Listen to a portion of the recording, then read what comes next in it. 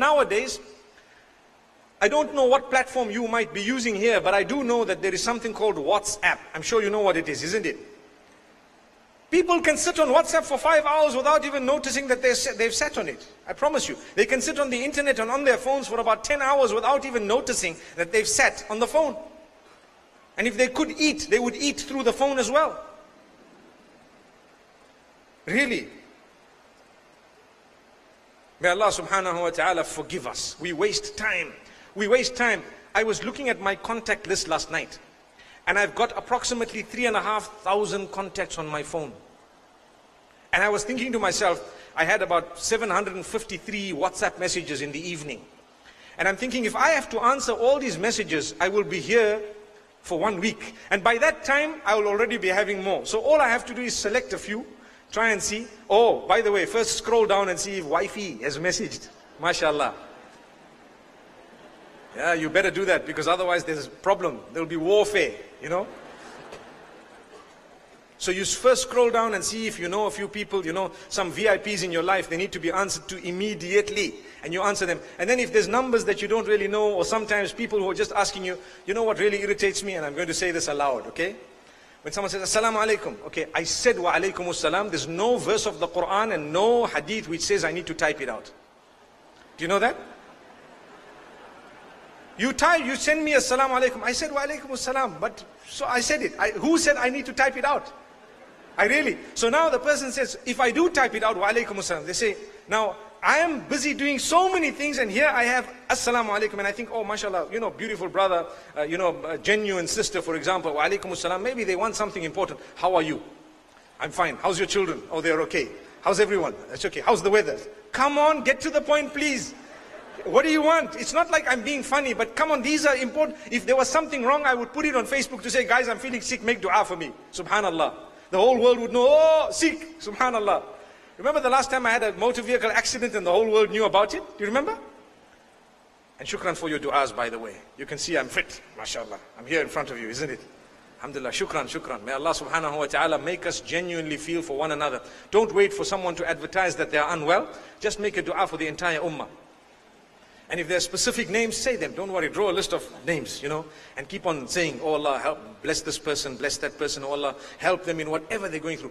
May Allah help every single one of you in whatever you need His help in. And that's your entire life. Ameen. May Allah alleviate whatever suffering every one of you, and myself included, is going through. I tell you, we are all going through major issues, but of a different nature. Some are health matters, some are financial matters, some are social matters, some are marital matters, some are whatever other matters they are. Make sure that it's not the link between you and Allah that is being tested. Make sure that that is solid. So the point I was raising is we can sit on WhatsApp and we are doing nothing. All we're doing is, oh, okay, did you smell the rose outside? How did it smell? And come on, man.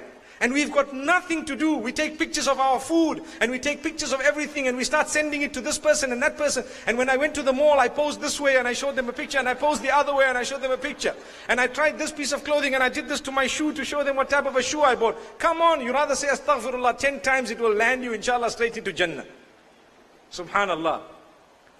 May Allah grant us goodness. Let's remember, this waste of time is one of shaitan's biggest traps.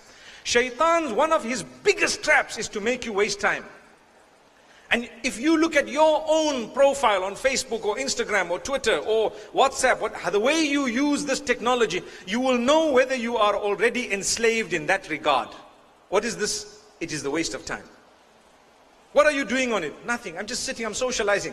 It's not haram to socialize. Set yourself the time of the day. Half an hour a day, I will use my phone. Ooh, la ilaha illallah. 30 minutes a day, I'll use my phone. In fact, if I were to ask you to put up your hands, my hand would be the first one down. MashaAllah.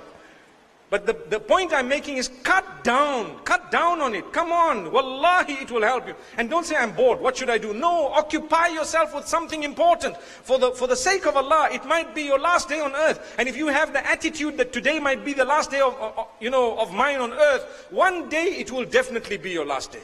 It has to. So this is Allah, and this is why we say, subhanallah, if you do not know how to use technology properly, cut it out totally. If you do know, alhamdulillah, use it and benefit. But if it's coming between you, if it's coming, breaking your marriage, for example, cut it out, throw it away. Let people dial you who really need you on the landline. If not, let them call you on your husband's phone or your wife's phone, mashallah. The only difference is when the wife's phone rings, she'll have an interview before your interview, mashallah. Subhanallah, I recall a story where there was one sister who answered her husband's phone, and she interviewed this person who had called for half an hour. And then she says, okay, hold on for my husband. Then she said, hold on. And then she's interviewing the husband. Do you know this person? Do you know this? Now there's another half an hour. An hour later, the phone was already put down and everything was sorted out. May Allah subhanahu wa ta'ala forgive us, really. Imagine if we are fearing our spouses so much, what type of interviews will we have on the day of judgment, man? When we will not be able to lie, we won't be able to get away from anything. And that's Allah subhanahu wa ta'ala. May He have mercy on us.